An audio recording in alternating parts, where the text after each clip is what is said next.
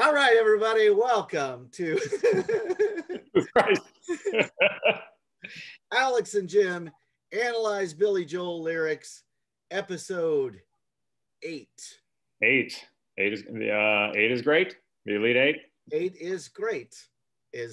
Well, I'm looking forward to 9 then. If you're a golfer, they call 8 is a snowman. Ah, I've been golfing once because it was somebody's birthday and they did, and it wasn't really golfing. It was you go to the driving range. Oh, sure. Balls, and because as I've often said, I was born to bowling stock, not golfing stock. Yeah. It's hard to make the jump.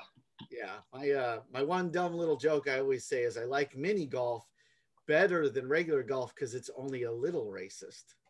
It's mini racist. Yeah. Oh, great. I guess how racist it is depends on what the obstacles they built are. Yeah. And now you picture the weirdest mini golf course you can. That's what you do then. And who the obstacles apply to, I guess. Yeah, also. That's true. If some of them are the physical obstacles, some of them are socioeconomic obstacles. Right? At that particular mini golf course. Maybe you're just not learning the skill set you need before you get to the first hole. Exactly. Whose fault is that? Yep, that's the system. It's systemic mini golf racism. Well, we've gone awry already. Good for us, yes. Hey, team. How was your week, by the way? My week was good. I worked. We made a show. There was no audience, so I don't know if it was any good. It's funny. I've been watching the show, and you can tell Seth is trying to figure out if that was funny or not, and that's a very entertaining part of the show right now because that's just a part of the show now. Is around figuring out if he thinks it worked, right? If the couple crew people who hadn't already heard the jokes, because that's probably the worst part, is you're not helpful at that point because you've been with the jokes all day long. Well, dynamically too, in the room, he can't see me anyway. I'm sitting where the audience is, so he's blinded by light. He can see like a semicircle of cameramen, 2 of them in their 70s. The cue card guy who literally wrote the jokes down, so he's already heard them. Yes. And our producer, Mike Shoemaker, who he doesn't care about the jokes. He's like, it's fine. Yeah. So it's very funny what it's not the sounding board you dream of, probably, when you're delivering like topical jokes that you hope are like hip. Yeah, it seems the things that get the biggest laughs from people in the room are when Seth does a dumb impression. I find it's like a dumb impression, or you make fun of local sports teams. Yeah. Or you mention the genitals that people might have. Mention what? The genitals that various people might have, what their characteristics might be. Oh, I thought that's what you said, and I was like, wow, that can't be what he said. Oh, you were right to double check. Oh, that's fantastic. So yeah, that was my week. How was your week? It was good. So I'm on leave now from a day job. I jacked up my knee, and I'm not taking advantage, but I can't go back until I get reassessed, and they got to get me back to a doctor. So the last couple days have been kind of fantastic in that I'm fine, more or less. I still have a lot of pain when I sleep. And what I have been told by the doctor is I probably have, rather than having more pain, apparently at night, if you have any pain, when life gets quiet and the world gets quiet and you're not distracted by your computer or your wife saying stuff or the dog or any of the other things you have in your life, as you quiet down, you go, oh, I guess that does hurt. And it feels worse because it's the only thing you can feel that's left. The only thing going on. Yeah. And every other part of your body's starting to shut down anyway, because that's the process. But that effing thing doesn't. It just goes, it's just like, and it's like a pulse is what it's doing. It's going, hurts, hurts, hurts. It does that, which is, Yeah. but I can walk. I don't need a cane. I don't need a cane now. I cannot run. That irritates me because I always liked being able to run ever since I was a little kid. I like the fact that I could do that. I could propel myself forward fast. Yeah. I still like to run places like a 10-year-old kid. Like I like to run to the car. It's not necessary, but it always feels good to me, and I can't do that. Yeah, that's a drag. Yeah. But you'll be back. Oh yeah, I'll be back running and causing trouble for waiters at restaurants in no time. You know, saying inappropriate things at the kid table. Yeah. Great. So this week, Alex picked Angry Young Man by Billy Joel. Just in case you didn't know, it's the one by Billy Joel. Billy Joel. Yeah. I chose a Billy Joel song this week. It was an interesting choice. And I gotta say, this is one of those songs that when it comes on, depending upon what kind of mood I'm in, I either just find it hilarious. It's kind of a hilarious song. It is. But it's the intro. Let's just talk about the intro before we even talk about the song. Prelude. I think it's called Prelude to the Angry Young Man, right? Yeah, it's like Prelude / Angry Young Man. Yeah. Yeah, and it's well over a minute and a half of just crazy piano. Yeah. Just like, look what I can do style piano playing. It sounds like just pure noodling by a virtuoso, but noodling nonetheless. Like I'm like, I don't think anybody wrote this. I think he just noodled. And yeah, it's not musically interesting, really. Yeah. It's more like, wow, that's super fast. Yeah. Wow. Yeah, it's overpowering, but you're right. There ain't a lot going on other than him going, check this shit out. I got you. Yeah. And, and thematically, it fits the song, I think, which is nice because it's Sound and Fury signifying nothing, which is the theme. Of young show off behavior. Yeah. It's also great. I mentioned this last time. I've seen him in concert 15 times or so, and at least half of those times he started with this song. It's a great arena anthem. But anytime he plays, at least in Madison Square Garden, there's a camera very close up on his hands when he plays Prelude, because it is cool to watch, because it's basically doing this. I feel like I could play it if I had a piano. It's just, yeah. But it's very funny to look at his hands, because it's the guy who moves the piano. It's not the hands of a guy who plays the piano. Oh yeah, just his hands look like Homer Simpson's hands. Thick. Goofy. Thick. Yeah. I'm like, I can't believe he can play an octave with those hands. I can't believe he can reach across 8 keys. So that's funny. It's weird to think that he could even play it all, and yet not only can he play, he's a damn virtuoso. He's incredibly skilled. Incredibly skilled. And blasé about it. Yeah. And this song, I think, he's not even 30 at this point. Yeah. We'll get to that, how funny that is. Yeah, this is a very jaded song. The song is definitely jaded. And does it feel to you like he's talking to his friends from the 60s? Yeah, like the substitute teacher. Yeah. He's like, yeah, telling the kids about the 60s. And he's like, yeah, we thought we were great. And it's funny because when I was a young man, I looked up to a lot of the people from the 60s just because, you had your John Lennons and you had all these, Bob Dylan's and all those guys doing stuff that felt meaningful. Right. I think there was just one of each, but yeah. Yeah, really? They only had the one. That's I think so. And I used to think, man, those guys changing the world. And then the more you think about it, you're like, they didn't change the world. They didn't. It was the same old dumb. No.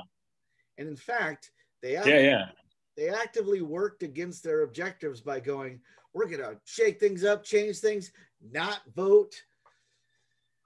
It was like an active part of their mission was not voting.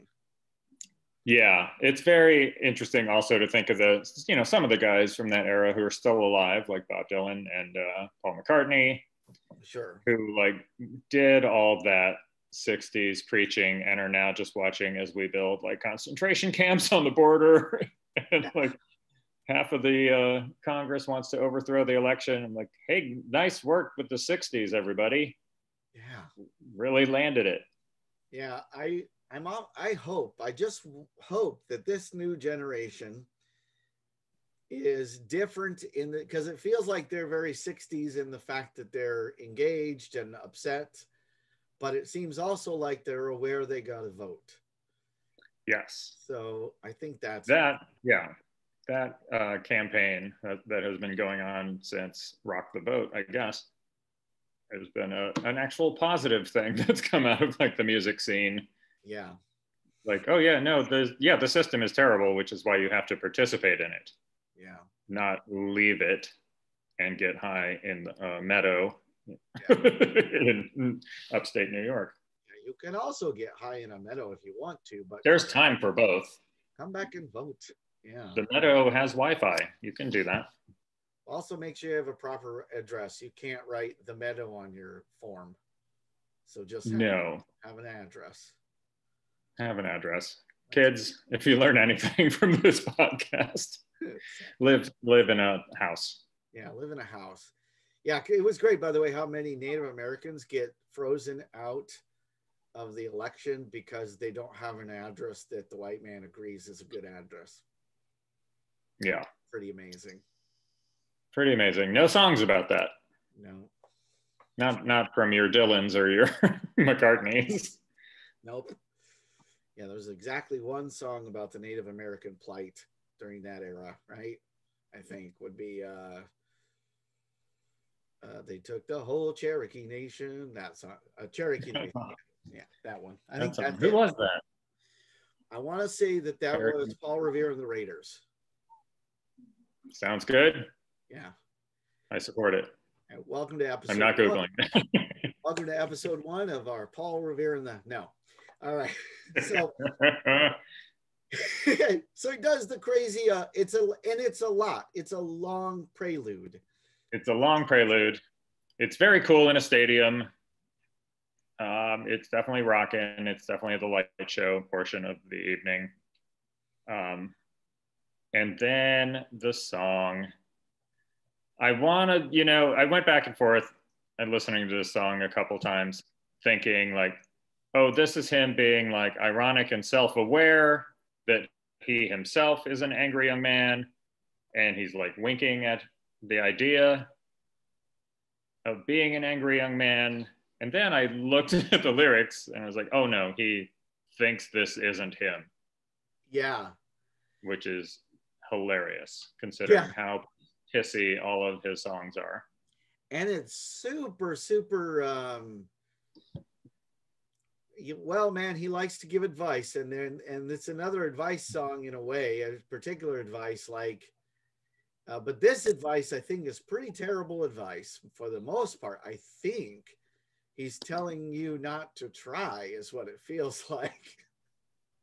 I guess. So here, I'll do the first verse. There's a place in the world for the angry young man with his working class ties and his radical plans. He refuses to bend. He refuses to crawl. He's always at home with his back to the wall.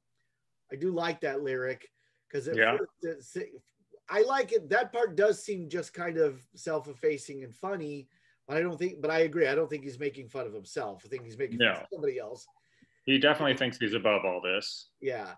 He refuses to crawl. He's always at home with his back to the wall. I like that lyric because you're immediately saying he's got all these plans, but really he wants to be the downtrodden. Yeah, this is about the victim complex. Yeah. That he has. It's not about trying to change anything. Yeah, and you almost feel like the character that he's talking about would be disappointed if he affected change because then there'd be less to be mad about. Right. Which, I think in the context where he's singing this in 1976, he's probably talking about like young hippie types. Yeah. But listening to it today, I'm like, oh, this is just as easily like the Proud Boy mindset. Oh yeah, true. No, it's not, it has nothing to do with where you live on the political spectrum. It seems to be all about being a victim and not getting what you want and whining about it. Yeah, and making sure other people know, hey, I'm the victim here. Right. I'm the one you need to feel bad about, and I got a great message. It's, you know, and I think, yeah, that's a good observation. I really thought about it that way, but it really doesn't matter in this particular context. It doesn't matter which part of the political spectrum you're on. It's just you're the whiny victim.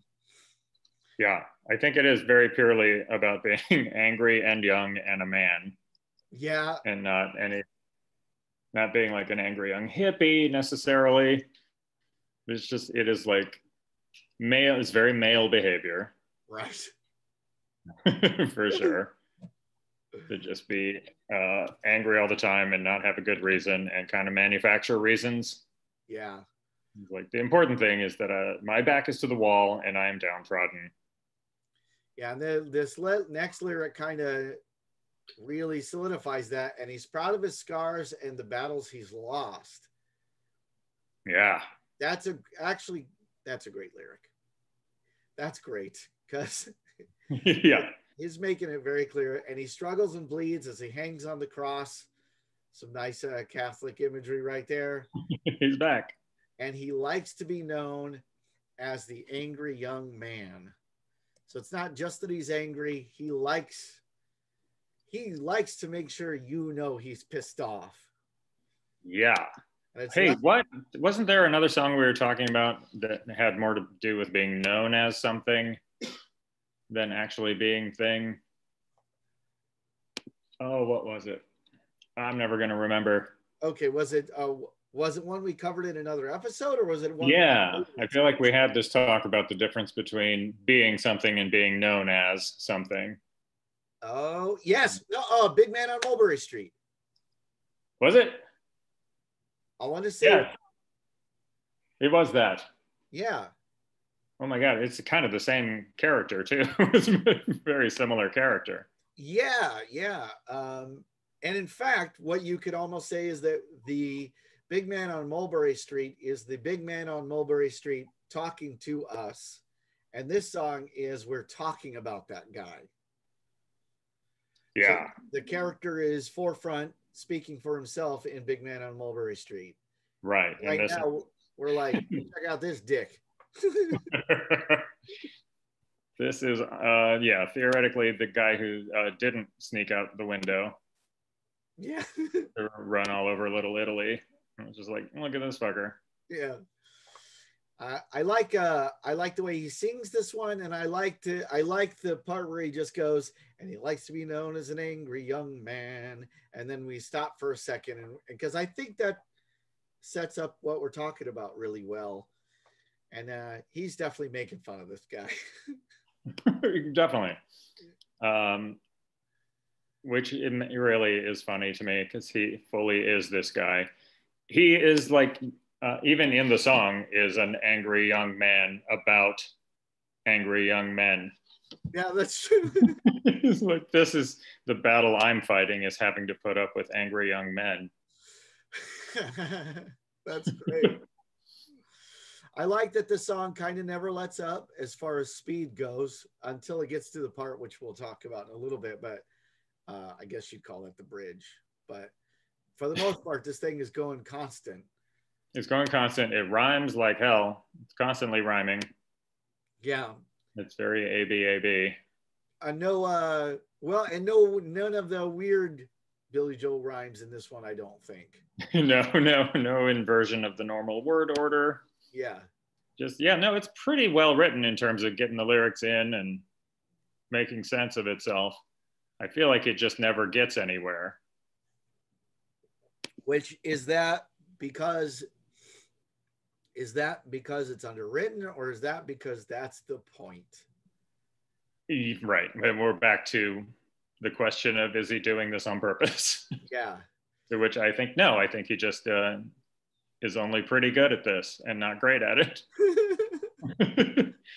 He's like, oh, these are great lyrics. I'm like, yes, but you're missing like a turn where Yeah. there's a realization, and you're like, oh, like the last verse should be, oh, I have just realized that I've been talking about me this whole time. Oh yeah. But Yeah. better phrased better and rhyming, but like that sentiment, it just is like, I don't like angry young men. D 3.5 minutes, and that's all. Right. Like, oh, okay. So you didn't need us for the whole 3 minutes. Maybe that's why Prelude is so long. It's like there isn't much behind this, so here's a lot of piano first. Well, I guess it's good that he wrote more lyrics so that he didn't also have to write coda. Yeah. It would have been great. Prelude, Angry Young Man, coda. It was like, and then at the end, it's just more. The above. To wit, I'll go on. Give a moment or two to the angry young man with his foot in his mouth and his heart in his hand. Good. Nice. Yeah. Nicely deconstructing two cliches. He's been stabbed in the back. He's been misunderstood. It's a comfort to know his intentions are good.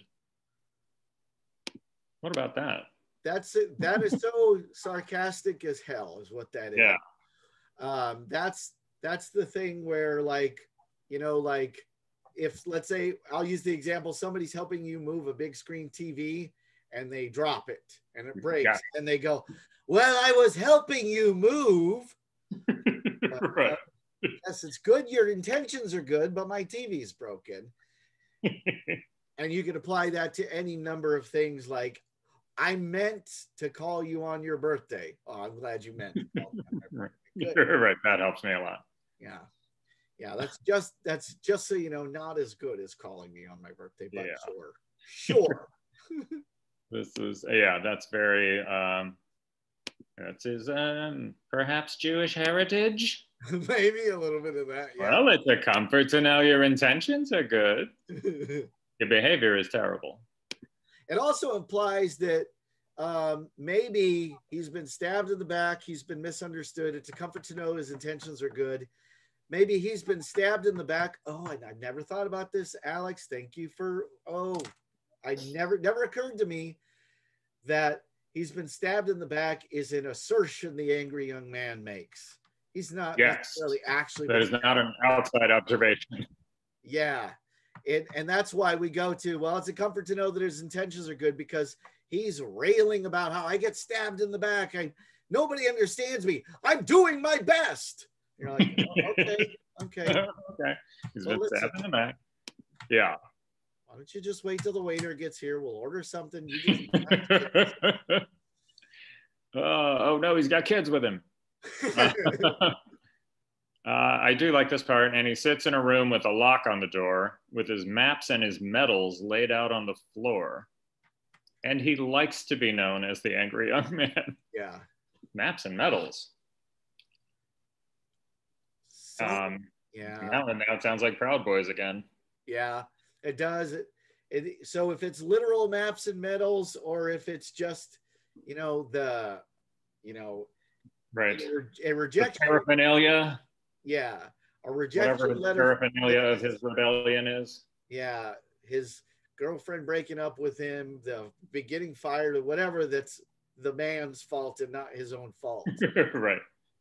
So he can sit in his little musky, gross room surrounded by his own choices and blame everybody outside. So I think you're right. I think that's actually quite a good lyric.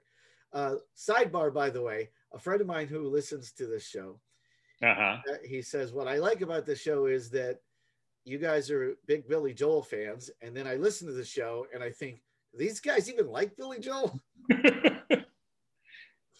It's not about that. It's about loving Billy Joel. Yeah. Oh, yeah, absolutely. It's tough love. You can love someone if you know all their imperfections and their terrible qualities and poor lyric choices. Sometimes great. Yes, absolutely. You know what? I'll say this one is great in terms of like the poetry and the flow of the lyric. It's great to sing. Yeah. They're great words to sing. Standing on their own, not very well. I was talking about this with Sue today. Paul Simon, fantastic lyricist, who almost doesn't need to be a musician. Right. They're like poems. Most of them are like lovely poems, and the music is fine, but not the point. And Billy Joel is like a great lyricist who would be a terrible poet. Yeah. He's a great lyricist for songs. Yeah. Whereas Paul Simon is a great lyricist for songs and or poetry. I 100% agree. I think that makes sense. And luckily Billy Joel is a better singer than Paul Simon, which is not to say terribly much because Paul Simon Right. not Paul Simon's thing. I remember when he wrote that song, the late great Johnny Ace, which I believe he wrote when Johnny murdered. It's hard for me to listen to that song. It's so good. It's so good. It's one. Yeah, he's got a lot of those. Yeah. I can't listen to him for a long time. After 3 or 4 songs, I'm like, oh, I should call my mom or something. Yeah, that's for sure. I'm probably not doing enough to help the world. You're gonna go look at some black and white photos. Oh, and he likes to be known as the angry young man. Then here we go. This is where he lets you know that he's not the angry young man. Right. This is where the music changes entirely. It's been very jaunty until now. Yeah. And now it gets like weirdly pensive. Yeah. And these lyrics have always bothered me ever since the song, I've known the song existed, which is a long time. I don't dislike the lyrics because I think they're good, but I think, boy, I don't think I like the message of these. Yeah. That's okay because it's his message. He's the artist, but they seem, man, this is the prelude to the giving up man. Yeah. He says, I believe I've passed the age of consciousness and righteous rage. I found that just surviving was a noble fight. And then he goes, hey, I once believed in causes too. I had my pointless point of view, and life went on no matter who was wrong or right. Yeah. Look, first of all, take those lyrics completely out of context and guess the age of the person who wrote them. It's not 80. It's not 77. He's 27 years old saying this stuff. I once believed in causes too. Yeah. I believe I passed the age of consciousness. You're 27. Yeah. You're 3 years out of college. I don't know. I didn't do great in math. You're out of college. Yeah, you're out of college. Well, if it's Billy Joel, he's not in college. Yeah. So that's for sure. But you're 8 years out of high school. Yeah, you got your you got your welding certificate, and now you think you know everything. Now the question now is he Billy Joel or is he an old man character? I think he does characters. Yeah. See, I think he's Billy Joel, and this is what I was thinking about in this lyric too. Say you're 27 years old. I can remember, hell, I know some people in their 20s and they do this. I know people in their 20s who have this idea that my friend Vance is a comic, and Vance is in his mid 60s. He's an older fella. He's had 3 cancers. Right. He's had 3 cancers and beat all of them. So good luck, cancer. Don't mess with my friend Vance. He's got your ticket. But he's in his 60s, mid 60s, very funny, nice guy. He always makes fun of comics if they're on before them and they talk about being what they've learned as they've gotten older. Because you'll hear some idiot going, you know, now that I'm 28 or something. Yeah. And his go-to joke is he'll go, oh, boo-hoo, I'm 28. I can sit under my own power. Yeah. I remember being 27 or 28 and thinking, oh, it's good. Glad I'm not young anymore. I'm glad I'm not an idiot anymore. And then not realizing you have a good decade or two of stupidity to go. Oh, if you're lucky. I mean, I think we all do it. And now that we're old, it's annoying to hear other people do it. But yeah, I work with a lot of people who are much younger than me, and I hear a lot of like, even stuff like, oh, I can't drink like I used to now that I'm 30. And I'm like, okay. First of all, how much were you drinking before? Because you are lit. And that's not a goal. Yeah. Here's wisdom of age, by the way, Alex. You can drink as much as you ever did. You just have to understand that things will happen afterwards that you're not going to be happy with. That's just the way. Yeah. But if you want to, do it. Right? You're not good at it when you're young either. Yeah. These are the same people who are throwing up on the street corner with their shoes in one hand when they're 20, and they're like, oh, I can't drink like that anymore. I'm like, you could. Yeah. You just can't afford to lose any more shoes. I remember in Chicago, I got really drunk with Graham Elwood once, and we got in a fist fight. And it was a not angry fist fight, which is the dumbest thing. We were really drunk, and we said, we should fist fight. And I went, all right. Oh, that's great. Speaking of, there's a guy who is past the age of consciousness and righteous rage, but is still doing it. Yep. He's full on committed. I wouldn't to being mad at stuff. That's for sure. Great. And that'll keep him alive. Yep. And he lives in Hawaii now. Okay. Because his job is completely remote, and he was like, why do I even need to be in LA so I could be sad in LA and isolated, or always at the beach? He's no dummy. Nope. No. God bless him. Yeah. He's all veganed out and stuff, which is fine. Oh. Yeah. Does he call you for tips?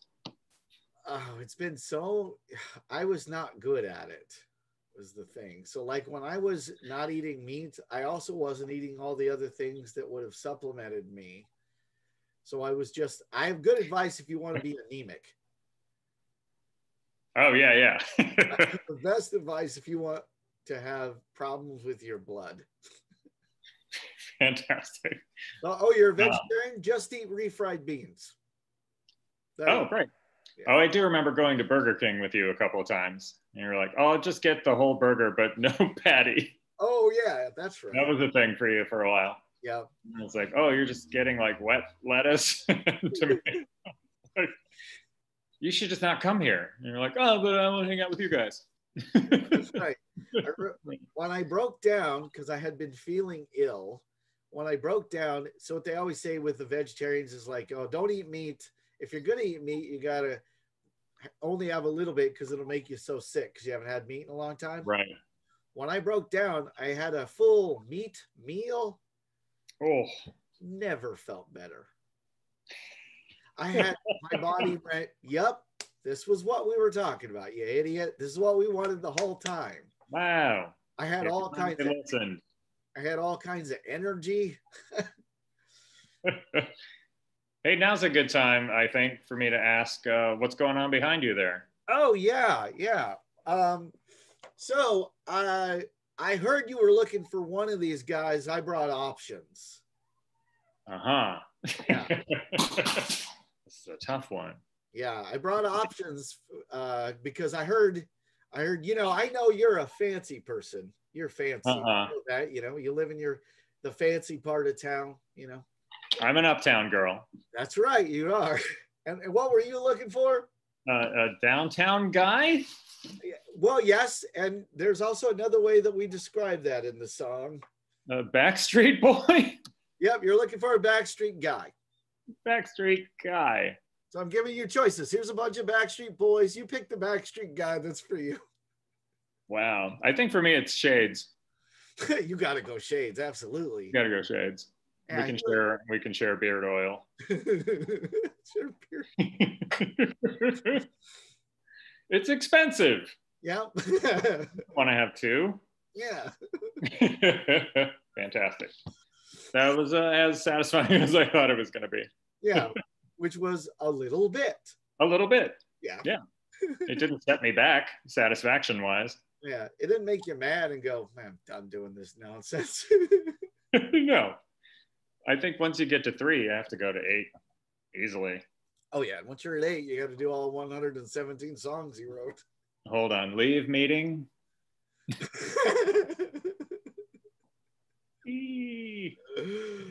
Angry young man. You know, I think there is a way, like we were saying, when we were in our 20s, we certainly had the angry young man thing. Yeah. Where we were pissy and wrong about a lot of stuff. Yeah. And yelling and like getting in small groups and like pumping each other up with how right we were. Yeah. You know, we were all stupid, but girls only want date jocks and all that jazz. But I think there is a way to keep that part of you as you turn into an old man. Without just being shitty the whole time. You can be a joyful person with a good life and just carry that as a little sidecar for when you need it. I agree. I think you still should care about stuff. I think one of the worst things you see in adults is just deciding that, well, first of all, deciding that all that matters is, you know, my retirement account or my, you know, what happens to me. Yeah. Is the only thing that matters. There's an interesting evolutionary truth, and that is that it turns out that men and women who don't have kids live longer than men and women who do have kids. That's just a statistical thing across humanity. That's the Menendez theorem. Huh? That's the Menendez theory, isn't it? That's pretty good. It doesn't mean that's a good adaptation, though, because if we all did that, we'd be done. Yeah. So to correlate that to what we're talking about is you can just take care of yourself, and you can, that's fine. But then progressively, people behind you, it'll be harder for them to just take care of themselves because you've made things shittier and shittier and shittier. Right. So, yeah, and you're a bad tipper. Yes.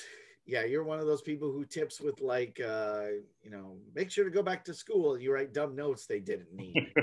And you think you're helping, but you're like, you know, yeah. All those notes were like, sorry, I have a big family. Well, then don't go out to dinner, dick. Yeah. Oh, God, that always drove me crazy. Yeah, what? I don't have enough money to leave a tip. Huh. How'd you get here? Yeah, yeah. Go sell your car and give me a tip. Yeah. So you used all of the last of your money. I hope you enjoyed the dinner, you dummy, because the only way this makes sense is if you leave destitute. Right. Yeah. Yeah. Good luck sleeping tonight. Yeah, that cheese quesadilla put me over the top. We can't afford electricity, kids. Right. I bankrupted myself at Louisa's on Larchmont. It's all over for us. All right, so then let's go. Let's see where is our angry young man at this point? Yeah, so he had his little moment of bad self-reflection, and now we're back to the jaunties. And there's always a place for the angry young man with his fist in the air and his head in the sand. I like. He's never been able to learn from mistakes, so he can't understand why his heart always breaks. That's pretty awesome. Great, poignant, true. I still am like, yes, you're making great points that you don't seem to understand are applying to you right now as you're singing. No, this is you, bro. Yeah. This is you.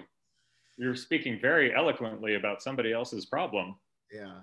Maybe a couple marriages deep. Yeah. Realize this is you. Yeah. Go keep an eye on your manager too. Yeah. You want to understand why your heart always breaks. Yeah. Oh God. Just in your Jamoke friends from Long Island. Do you think he could be talking about himself? Probably not, huh? I feel like that bridge really rules that out. Yeah. Yeah, you're right. Because he's The just, only way is if he's doing a character, yeah, which again is possible. He, there are songs where he is singing as though he were in Vietnam, which he was not. right. There are songs where he is an Allentown steelworker, which he is not. So he might be like fully like musical theater style doing a character, but it really doesn't feel like it this time around. Yeah. Yeah. The the Vietnam song, I'm pretty sure is a good song whenever we get to it. I'm pretty sure I like that song. That's a good song, I think. Yes, it is a very good song. Again, with deep, deep flaws and problems in it. The the echo part is always gonna seem silly. Yeah, and the chopper sound Yeah. is always going to seem silly. But yeah, it's that same thing. It's theater. Yeah, I think the chopper sound would be less weird if it existed on an album that was either a concept album or it was all about the turmoil of the decade, so that it was meant to be a complete piece. But I don't think, now tell me if I'm wrong, I don't think we've talked, does Billy Joel doesn't have a concept album, does he? I would argue that maybe Innocent Man is a concept album. You're right. Okay, no, that's absolutely a concept album. I guess what I mean, he doesn't have like a, Pink Floyd's The Wall where the whole thing is The full experiment. yeah. Yeah, no, I don't think so. And not that he should, because No, please. No, if you're watching this, Billy, first of all, you're very drunk. Second of all, don't do that. And I just want to say, if you're watching us, yes, we love you, despite a lot of. Yeah. Don't listen to what we're saying. Listen to how we're saying it. Yeah, and understand, we've never taken any of your money. Yeah. So, if anything, I've given you hundreds of dollars. I'm giving you a fair amount of coin in my day, Yeah. So just give me the keys. Come on. Don't do it. Take the helicopter this time. Just have somebody get you to the helicopter. There, let them drive. Billy. Win-win. Oh, but yeah. We're gonna get sued. What? But he's never been able to learn from mistakes, so he can't understand why his heart always breaks. That's good. That's just good. That's just great. Good. And certainly any number of romantic entanglements that we've probably all had where we went, oh, how come that didn't work again? I would, I'm too lazy for this, but looking at it, it's very close to iambic pentameter. I hope it is. I'm very lazy and I'm not going to do anything about this. But the way it's written is very close to the way Shakespeare is written. Oh, yes, you're right. If he did it on purpose, would be very genius, because it is all about human tragedy and overreach and all the things that Shakespeare is about. I am going to decide that that's what he did, because that's pretty great. It's more fun than bringing up a theory that doesn't apply and is wrong. Yeah. Well, let's say it's right. Yeah. So look at that. That's like Shakespeare right there. Here are your keys back. You are clearly in control. But his honor is pure and his courage as well. And he's fair and he's true and he's boring as hell. That's a great lyric too. That is. That's so nice, because he's like, that just feels like when you're just in a bar and a guy's going on and on about what he's going to do and how nobody gets him. And man, when we get the band, when we finish this album we're working on, Yep. Dumb Basement, whatever thing that the guy's doing, and you're like, at first you're kind of enjoying the conversation, and then you realize he's talked so long, you're now sober again. Yep. And you're like, and he doesn't have any money to buy another round. no, because he's an angry young man. Where the fuck would he get money? He doesn't have a job. He was the guy who you're like, I think I've been paying all night. Why is he mad? Yeah. Well, it's all someone else's fault. Yeah, it's true. Those people are so boring, and it's a trap because you always think they're going to be interesting. It's like, oh, they're gesturing a lot and they talk very loud and they know a lot about politics and they've read some weird books, Yeah. and zines. Yeah. And the what they know is a trap too, because you say they know a lot and then you listen and you go, no. No, no, a lot of that's inaccurate. Yeah. They believe. They, It is more accurate to say they believe a lot. they believe a lot. Yes, they've jumped to a lot of conclusions from one pamphlet. Yeah, this is your QAnon moron who Mm-hmm. who It's the QAnon guy. It's the theater guy. yeah. It's the weed guy. Remember the weed guy in college? It was like, oh, if it's weed cures cancer, you can make ropes and stuff out of it. If they just legalized weed, everybody would be happy. You know, ugh. And you're like, I don't know that people need ropes that much. So yeah, that's certainly not happy people. Oh Lord, yeah, that's so fucking funny. It's me talking about some scientific topic I really don't understand that well, but Lord, do I want you to hear my opinion about it. Yep. I don't know when I realized that. Like in the last 10 years, at some point, I was like, why am I bringing up physics? Where do I get off? And it made me sort of embarrassed because I was like, yes, I read that book, but I didn't understand most of it. The guy who wrote the book should bring up physics. Yeah. And he's smart enough not to be at this dumb party. So, yeah.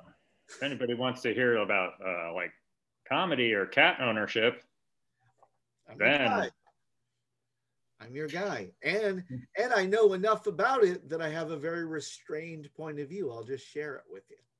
Yeah, I think that's the other thing is actual experts don't yell at people, right? Like the same way angry young men do. Yeah, Feynman never yelled at you. He just knew stuff. You almost have to drag information out of them. I know, go to the grave as an angry old man. Foreshadowing? It's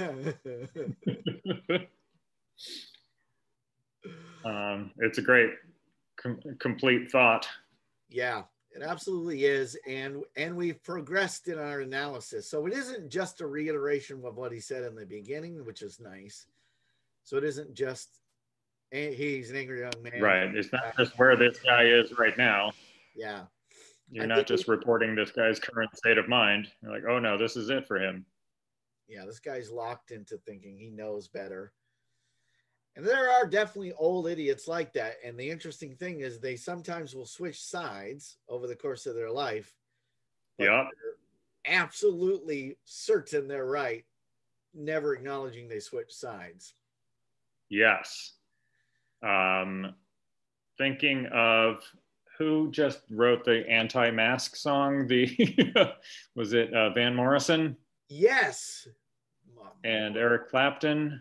Yeah, Eric Clapton and Van Morrison. Yep.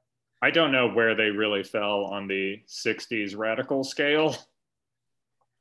Yeah, there's been a lot of revisionism regarding Eric Clapton from young folks, and I don't know if young folks are right or not, so I can't say that. I just know they hate him. And I read somebody said, he's always been a racist. I'm like, I don't know if that's true, and I won't say he wasn't because I don't know what you're referencing. Yeah, no idea. But they're also like, and he's a poser. He's never really been that creative on the guitar. He just did riffs that other people did. And I thought, well, maybe, but also you have to be able to do it. It's true. You do have to learn guitar. So like if I can play Mozart, nobody goes, that's Mozart. Mozart wrote that. You're still idiot. You're still kind of impressed that I can do it. Yeah, you're a concert pianist. Yeah, so I don't know that criticism is good. I think that's more of a like baby in the bathwater kind of thing where you're just like, I'm tired of this jackass, so all of him, goodbye. Yeah. I don't have time to parse you out. Yeah. I made myself laugh internally just now. this is very beside the point, but thinking of a concert pianist playing a bunch of Mozart and then saying, here's one of mine. Now here's one from the new album. Be like, boo. That's oh, that would be a great sketch on I Think You Should Be Going. I think that's what it's called. Didn't that Netflix? Oh God. Yeah. What was it? I think I should be going. It's the I think you should leave. I think you should leave. Yeah. God damn it. The best. Yeah. I loved everything. Vanessa Bayer on that was one of the many times I was like, I'm progressively falling in love with this lady. She's so funny. She's worth it. She deserves it. She's just she's brilliant. Funniest damn human being. Just really great. That whole show, wall to wall. Have you ever seen her stand up? I have not, oddly enough. It's one of those things. There's a few people on SNL that are like this, where you're like, oh, they were pretty good at stand up. I'm really glad they got on SNL instead, because it was a misapplication of her skills. Okay, good. Yeah, that happens a lot. In sketch form, a lot of her talent just, and I know just because I've seen her stand up that a lot of the sketches she writes, not everything, but she wrote plenty of things, I'm sure. It's just in stand up isn't the best. And just like Stefan started out on a sketch. And right. Then the Weekend Update feature, much better on Weekend Update than he ever was in a sketch. Yes. And it's just because that was the right way to deliver that idea. That's all. Yep. That's the container is sometimes the most important part. Yeah. I love Vanessa Bayer forever because she used to, when I worked at SNL, she would come by the Weekend Update office in her very cheery way that I can't duplicate right now. But she would always, or ever. There's one night in '87. But she would come by and go, you guys, I wrote some Weekend Update jokes for you. And then she would try to make them up on the spot. Like, okay, President Obama, wait. Yeah, Obama. He said to a crowd today, and she would just drag it out forever, never say a joke, and basically see how long we would listen. And it was delightful. That's so great. I wish that would have gone on the air.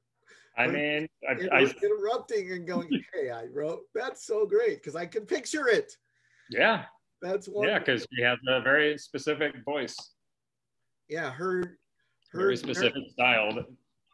Her nervous weather girl. Ugh. Oh, great. Such a funny thing. Yeah. Yeah. And a nice lady from what I've heard. Like nobody I've ever heard who actually has met her was like, well, you know, privately she punches people. Nope. Sweet as can be.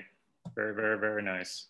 Yeah. And if you ever get a chance, watch her story on Colbert about how leukemia started her down the road of comedy. It's a good story.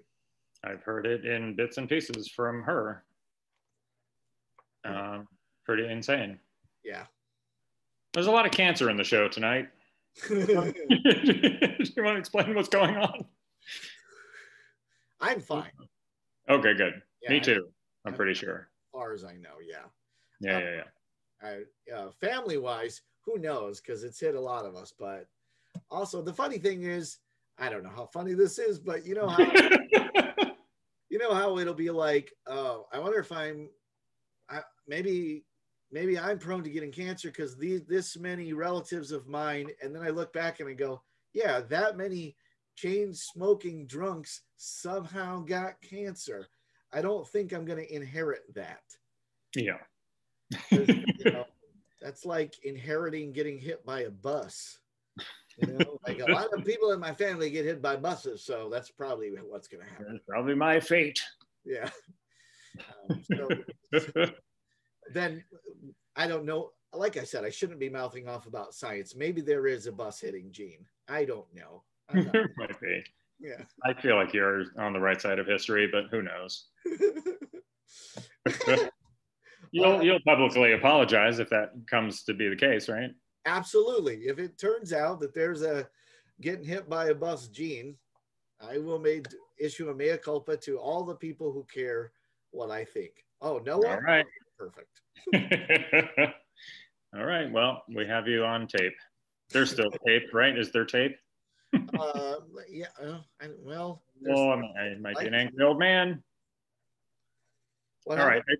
I think we're done with the song, right? We finished. We figured it out. Well, he went to the grave as an angry old man. There's a place in the world for the angry young man with his working class ties and his radical plan. He refuses to bend. Is this just reiterating? It is the first verse again. Oh, wow. Okay. Which, is boring as hell. Yeah. As it were. Although maybe that's the point, is like, he's starting again. He's saying the thing that he said before. I think I'm going to give it up as intentional this time, because it actually makes a good load of sense for this song. Yeah. I think in this particular case, I'm like, yeah, you're just letting everybody know, yeah, this jackass, next time you come to the bar, you're going to have the same conversation. Yep. And next time, either make peace with the fact that you're buying all night, or don't hang out with him because he does not have money. Yeah. After the first time, it's all on you. Remember when I used to hang out with Tim Bennett? I remember one year, Tim Bennett said, "Do you know how much money I made last year?" And I went, "I don't know." And he went, $2,000. What? And that doesn't seem possible. Yeah. But knowing, can't live indoors on that. But knowing Tim briefly after he got divorced, he lived at his place without paying rent for like 9 months because they just never asked. That's true. And then at some point they went, "Hey, we noticed you're a little behind on your rent." And you know what he did? He moved. Right. I mean, I think you have to live there forever, because you just pay 1 month and then they'll forget again. Yep. You pay once every 9 months. Wow. Yeah. I understand. I mean, I've had years where I made very little money. Yeah. And I had my power turned off when I lived in Koreatown. I had my power turned off, and my solution was to run an extension cord into the hallway. And I plugged into the hallway outlet and then plugged all of my appliances into the extension cord. And then I was like, great, I can watch TV and make toast. Oh, that's fantastic. Yeah, I've had the power turned off once or twice, and it always feels great. But it's your fault. When you're an angry, poor young man, I don't know if you've had this experience too, where like if the power gets turned on, and if you're not careful, you'll look around your apartment and you'll see something you for sure shouldn't have purchased. Out so much. Oh yeah. It'll be like a DVD set, a set of DVDs for like a box set. You'll think, right, not the kind of person who can afford a box set. Oh, it's so true. Like, oh, cool, a giant bag of weed, but I can't set an alarm clock. Nice. Cool. Good job, me. Oh, so nice to have graduated. Yeah. From that. Yeah. Any of my money problems now are old man money problems. They're like, shoot, I gotta go pay for that prostate or whatever it is you gotta do. Yeah, gotta take the ex-wife off of the 401k. Yeah. An actual errand that I have to do this week. Sorry, you have to. It's only been 10 years. Yeah, I guess sorry, but also, well, you didn't want to still be married, so congrats as well, because it's and now Sue's there, and Sue's amazing. So right, fantastic. Yeah. Oh, you owe me some trivia. Yes, I do. Once upon a time, I don't know if this is still the case, but once upon a time, Billy Joel had a fan magazine that you could subscribe to. Oh. What is the name of the fan magazine? Let's see. It is mentioned in the liner notes to one of the albums. They're like, by the way, send 10 cents to this address. And you'll get a copy of The Piano Clan. Wait, this is better. Let's hear more made up fake names. All right. Give me a second. The Piano Clan.